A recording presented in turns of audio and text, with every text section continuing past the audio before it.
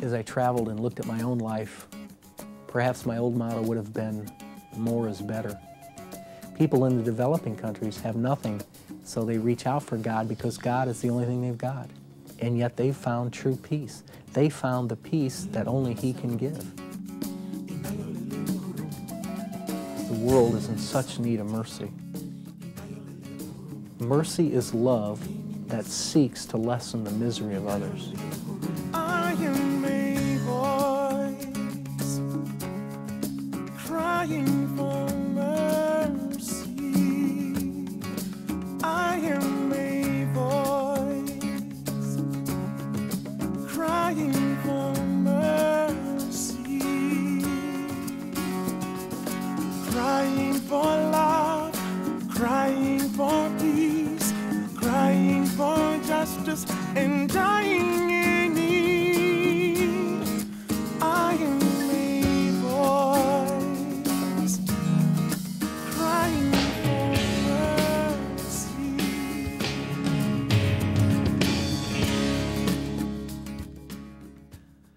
I began the Eucharistic Apostles of the Divine Mercy because I had experienced divine mercy in my own life, and I wanted to share this great gift of God's divine mercy with others. We are a lay outreach ministry of the Congregation of Marians of the Immaculate Conception based in Stockbridge, Massachusetts. We work out of a modest office in Tampa, and we concentrate on assisting our lay evangelists, our missionaries who travel the country speaking on divine mercy in the Eucharist. We send out booklets and other religious items and help people to understand the beauty of the message of divine mercy by forming prayer groups or our Divine Mercy Cenacles. One of the fruits of the Cenacles is, of course, spiritual growth, that people see who they really are and yet understand how much God loves them right where they're at, and to accept His mercy and His love for them. We send out our containers to the poorest of the poor worldwide, and we spread divine mercy through our materials and try and get people to understand that this message is a way of life. Everyone can extend God's mercy wherever they are each day. The chaplet originated from a vision that St. Faustina had where the angel of wrath was ready to strike the earth, and she began to pray, hoping that the angel of wrath wouldn't strike the earth for all of its sins, and nothing, her prayers had no effect. Then in her soul she heard the words of the chaplet, "Eternal Father, I offer you the body, blood, soul, and divinity of your dearly beloved Son, our Lord Jesus Christ, in atonement for our sins and those of the whole world." As she began to recite this, the angel of wrath stood helpless. The message of divine mercy is nothing new. It's a reiteration of sacred scripture, but it's a time for now because the world is in such need of mercy. Forgiveness is a key element in the message of divine mercy. Eternal Father, we live in a critical time today. I think sometimes people get off track. It's an important message that the world needs today, that this message of mercy, that God is willing in any circumstance to forgive us for our sins and to help us in the journey to get to Him. So many in our world today that have done so much bad, so many bad things that they feel like they're not good enough to come to church or come to God. Abortion, whatever. They feel like I'm just God. There's no way God could love me because I've turned away from Him and I've done so much bad.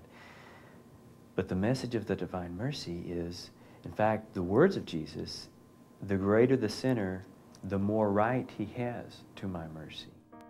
Christ condemns no one. People, upon reflection, looking at their life in toto, those who do not know the mercy of God in life, many do not know the mercy of God in death as well. So they commit themselves based on what they've seen of their life. All we need to do is to ask Him for forgiveness, or to be forgiving to our brothers and our sisters, and then He will then in turn be forgiving to us. Tell the world that the greatest sinner has the greatest right to my mercy. Listen to those words. Listen to the invitation. That means whoever feels that they are the most unloved, the most undeserving of God's mercy and grace, have the greatest right to it. They come first. and on the whole world. That's what we are to be, instruments of mercy to one another. When you receive that, you receive a natural impetus to go out and live mercy. One has to follow the other.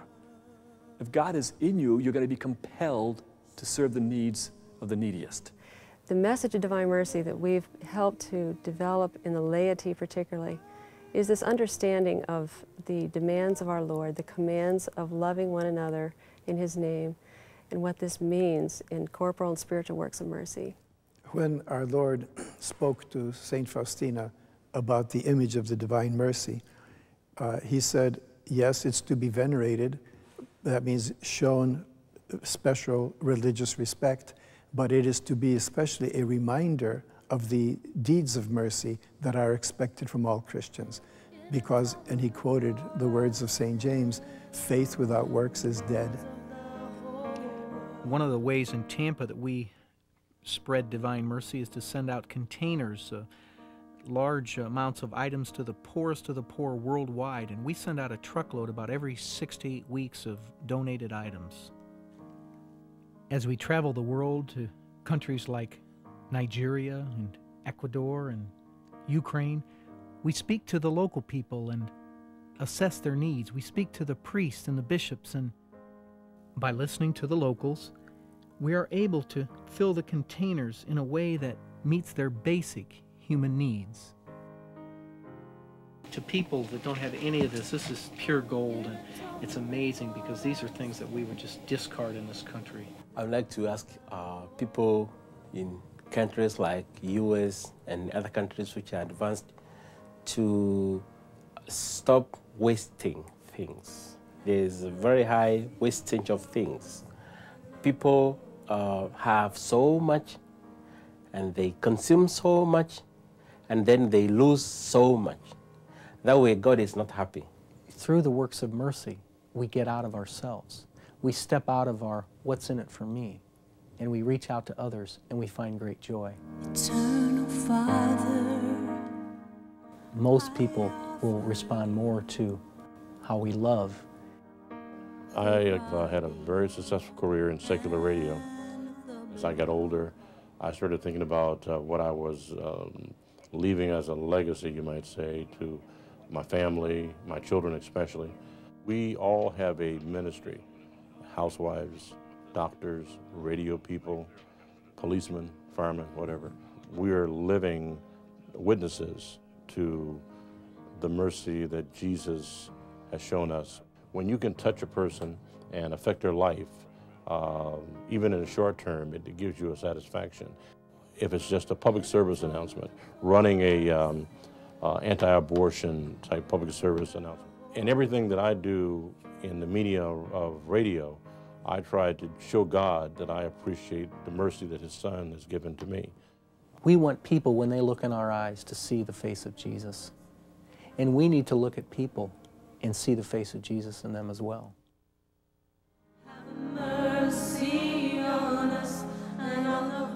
The hour of death is the most important time in a person's life. It's the last hour of your life. It's the last opportunity that Satan has to grant you the despair.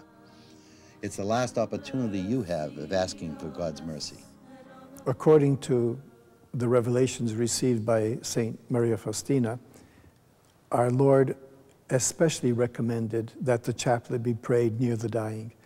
And He said, when this chaplet is said near the dying, I will stand between the dying person and my Father, not as a just judge, but as a merciful Savior. We as an organization have received a papal blessing from Pope John Paul II as an outreach ministry. We also have received a separate apostolic blessing for each and every perpetual adoration chapel who throughout the world will pray the Divine Mercy Chaplet every hour. People often ask me, is it that simple that we can recite the Chaplet of Divine Mercy for the sick and dying and affect the mercy of God? Yes, it is that simple. Remember that God is always greater than evil. As great as the evil in the world may be at this moment, this is the moment Christ has chosen to grant the Divine Mercy Chaplet for the sick and dying to all souls. My name is Bill Andrew. My wife Carol, she has late-stage Alzheimer's disease. We really got hooked on the Divine Mercy. It's become a way of life with Carol and I. As a person with Alzheimer's gets older with the disease and the disease progresses, they revert back to what the child started with way back when. We have been married in August. We celebrated our 50th wedding anniversary, our golden, 50 years with the same man, right. Our golden wedding anniversary, which is a major accomplishment considering where we were a number of years ago, wondering what the progress of Alzheimer's would be. I think from a perspective of how the Divine Mercy helped me is that it's constantly in our prayer life.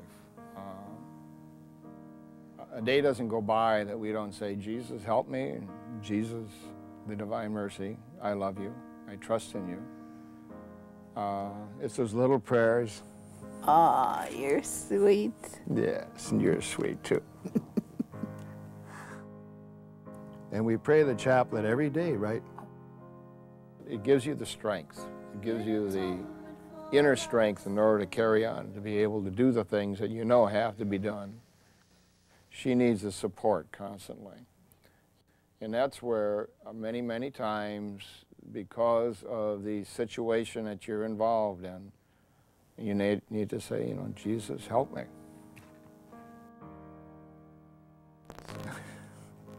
Right. It is a way of the cross. It is a way of doing penance.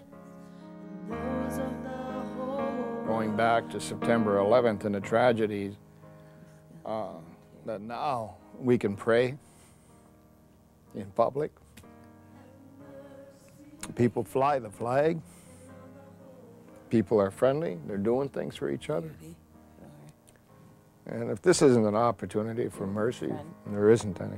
This is the opportunity. Right, Carol? You think so? Yep. Yep. I really do. The Divine Mercy for me has been an answer to prayer. I had no hope. To me, it was the unforgivable sin to have not one but 2 abortions. And when I said those words, Eternal Father, I offer you the body, blood, soul, and divinity of your dearly beloved Son, our Lord Jesus Christ, in atonement for our sins and those of the whole world. And at that moment, I knew my babies were alive. I believed in the resurrection as I never had before. I understood that resurrection life was for everyone. The sacrifice was for everyone. I knew the Father could not refuse this prayer because he was willing to give his Son. Have mercy on us and on the whole. I went and I took the sacraments and was able to confess. And as I was able to confess the abortions, I felt a tremendous weight being lifted. And as I walked out of the confessional, everything was brighter. The trees, the sky, the colors. I realized how my eyes had been veiled from just the weight of the sin. I knew immediately that God was calling me to share this prayer, to spread this prayer. I believe in that body and blood. I believe in that sacrifice. He left it for us. It's here to feed us. And as we come together, God is calling us to find out who we are within the framework of the body of Christ. What is it we're supposed to be giving? What is it we're supposed to be doing? Have mercy on us and on the whole world. For the sake of God is calling us right now, right where we are, meager, wealthy, gifted, whatever it is that you have to add. He's asking us to give it now, because now is the time that it's needed. The world needs mercy now. The world needs action now.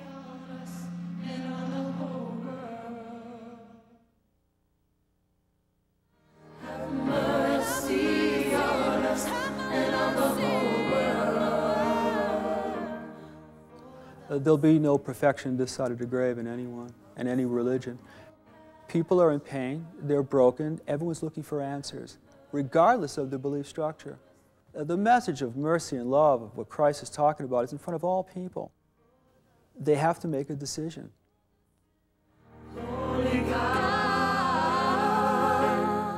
The worldly things can be wiped out in just an instant.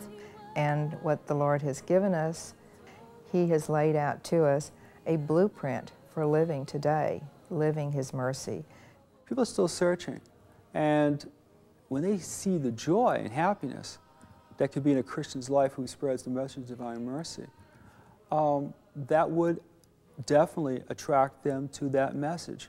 I believe Dr. Thatcher does that. Even other denominations. The message of divine mercy is for everyone. Jesus died for everyone. His love and mercy is for everyone.